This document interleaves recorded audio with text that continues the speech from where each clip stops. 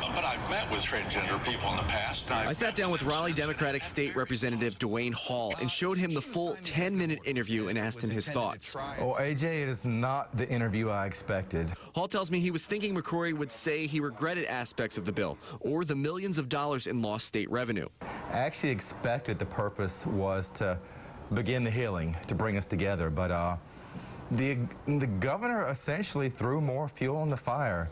In an election year, I sat down with Stephen Green, a political science professor at NC State University, to see what, if any, effects House Bill 2 is expected to have on the polls in November. For people who may not be paying particularly close attention, which, let's be honest, is probably a majority of voters.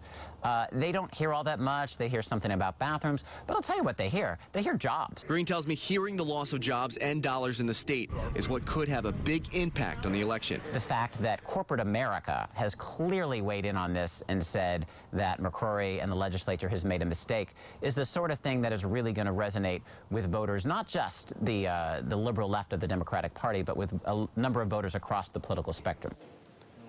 And during McCrory's interview today, he said one thing he does regret about the bill is removing the ability to sue within the state's court. Hall tells me this is something he sees being repealed, but it will be much more difficult to get the entire bill repealed. Maggie?